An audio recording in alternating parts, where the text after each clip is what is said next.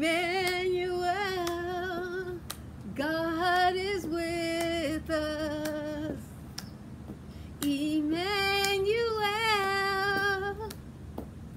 God is with us. Feels so good to praise the Lord. Emmanuel, God is with us. Emmanuel, God is with us. This is my look, and thanks for coming over here and hanging out with me and chatting with me while I get ready. Hey, Jesus loves you. So let's start off with these brows.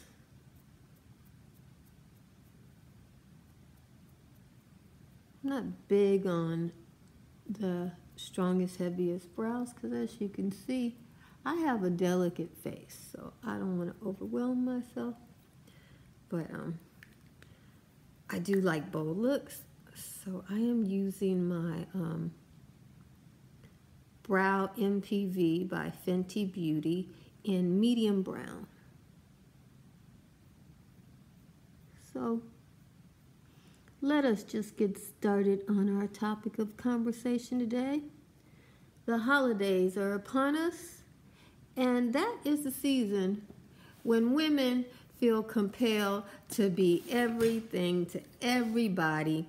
We burn ourselves out, and then we start being the biggest Scrooges of everybody. You know, we're like, I hate Christmas. It's just a big shopping nightmare. There's huge crowds everywhere. You know, this is not my world. See, that's about all the difference I really want, but I'm going to fill it in just because I am a mature lady, which means that the way I see it, it might look scandalous. Sometimes when you get a little older, you think something looks good and you're missing the details that the young eyes around you see. And you know what, you guys? Y'all don't tell mature folks, you know, your lipstick, your lip liner is up to your nose and you don't have any lipstick on. You don't tell us these things. You feel like, well, if Big Mom, you know, thinks she looks good, I'm not going to tell her any different. I just want you to know you're wrong for that. It's Christmas time. Don't let your big mama go out on the streets looking like a clown. She is doing that makeup like she did when her vision was a whole lot better. But back on the topic. So this Christmas, don't be a Scrooge. All you got to do is less. If nobody wants to cook, you know, because it's like, as women, we cook, we are Christmas. Okay, we bring Christmas. We are the ones that go out and shop for the gifts. We are the ones that wrap the gifts. We are the ones that cook the Christmas dinner. We're the ones that buy the Christmas decorations. You know, I'm beginning to understand why women are so salty on Christmas, you know. And, you know, the man just goes out and gets us one luxury gift. Merry Christmas, baby.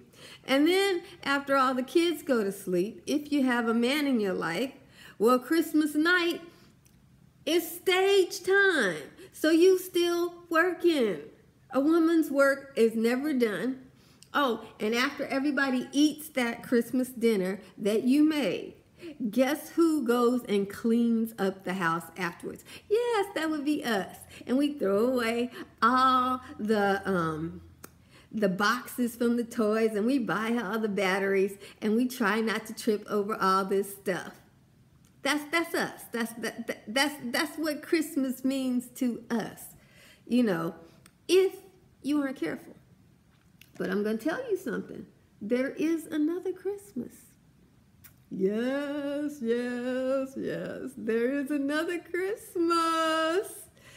To all you Grinches out there, there is that real Whoville Christmas when you don't have anything, you know. There's that Whoville Christmas. There's that Christmas where, you know, you can go to church on Christmas. You can serve Christmas dinner at the mission and eat with the homeless. Make sure you've been giving that mission money for the food. Don't go getting free food just because you helping out. The mission's job is to feed folks who are hungry, not folks who trying to, you're getting something from feeding people at the mission. You're getting your soul back. Have you gone to the store? They got shoes, they got bags. They don't have souls for sale. You got to, so that mission is giving you something. Make sure you give that mission way more than you eat. So I figure $300 should be your minimum donation to the mission for the year if you're going down and serving food, you know. Make sure that you got them like that.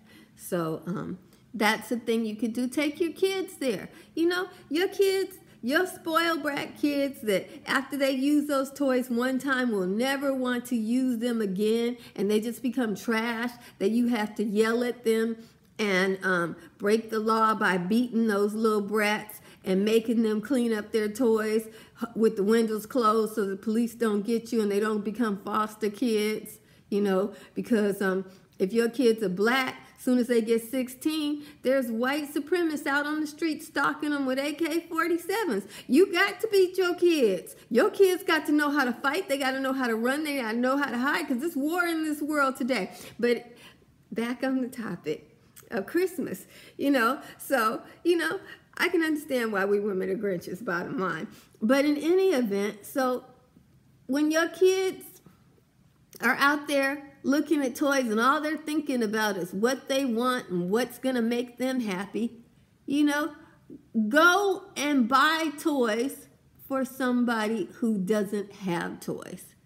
And make it be toys that your kids would have got. So if you one of them rich biddies or one of them bad credit biddies that go into debt to make sure your kids get a good Christmas, so you got 10 and 20 gifts underneath the tree, you're the house where all the broke kids whose mamas got good credit go to play with the toys, you know.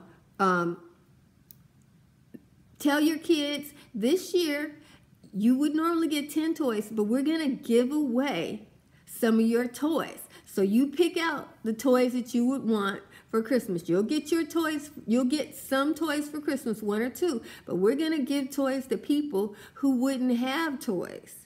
And on Christmas Day, instead of gathering underneath your Christmas tree, go out singing carols and give those toys to those children who would have been happy with their family eating beans, rice, and tamales. I'm in Southern California, so that's what Christmas is. We have tamales for Christmas here, homemade tamales. And if you ever come here and get tamales for Christmas, oh my goodness, I tell you, I think it would catch on all around the world.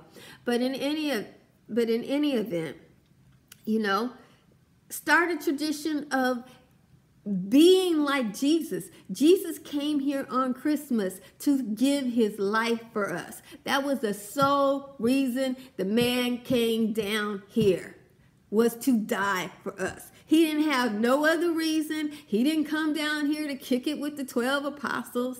He didn't come down here to heal the sick. He didn't come down here to perform a whole bunch of miracles. He just did that so that y'all would know his name, which is Jesus. You know, your kids need to know his name. And then on Christmas Day, go to church. If your church doesn't have service, because like I've done a video on all these hell-bound Christians, if your church does not have a service on Christmas, if your church does not understand that Christmas is not a holiday for the church, that Christmas is a working day for the church, then go to a church that has service. Even if you have to go to a Catholic church and be at a Christmas Mass, it's Christmas. Go there. Worship God. Give him praise. Thank him for dying on the cross for you. Thank him for leaving heaven. If you ever been to heaven and you experience the joy and jubilance of heaven, you would never for a moment want to come back to this raggedy, stinky, broke down, evil, full earth. Not even for a second. Y'all don't understand. That man left paradise and came down to this crap with these people full of the devil, looking him in the face, fully demonized, on their way to hell, talking smack to Jesus. The person who said, "Let there be light." And guess what? There was light all over the earth. Okay? Not like right where he was, a little night light, not a little candle light. And that light is still here today. It's called daytime. Did you ever make daytime? Can you imagine talking to somebody who makes daytime? And you up in their face telling them, you know, "I'm going to kill you. You don't know who I am. I'm a Pharisee. I'm a Sadducee.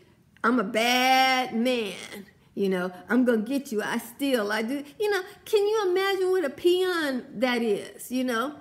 But, you know, that's what happened. So I would suggest, just a thought, bring those things into Christmas and make them kids help you clean up the house after the Christmas. Make them wash the dishes with you. Make them put away the toys. Make them take down the tree with you. So then it's not all on you, at least. And have them folks go shopping with you, including your husband.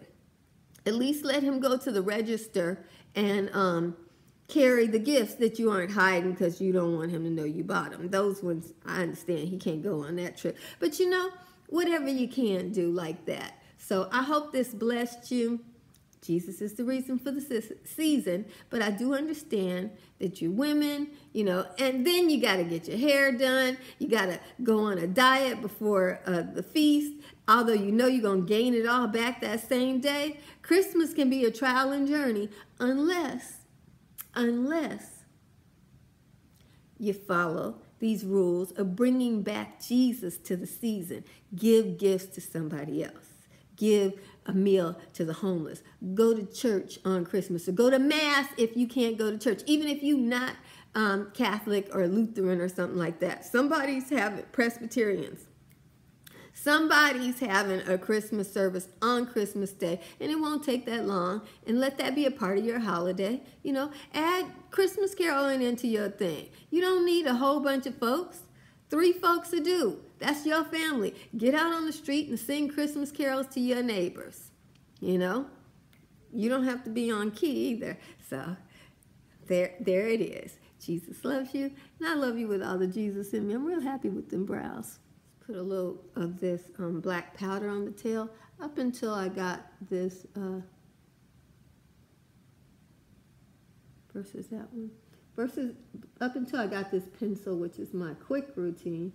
All I've ever used is powder, because I'm not blessed with the browiest brows. Sometimes my brows are thick, and most of the times they aren't. But that tail, you know, you got to put that bad boy back up in the house. And my little benefit, I bought this a year ago. I've been using the same one for a year, and it still has stuff in it.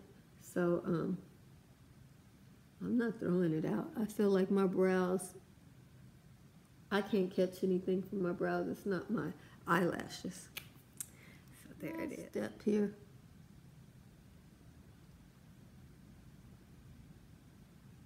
Just to pop them up a little bit more.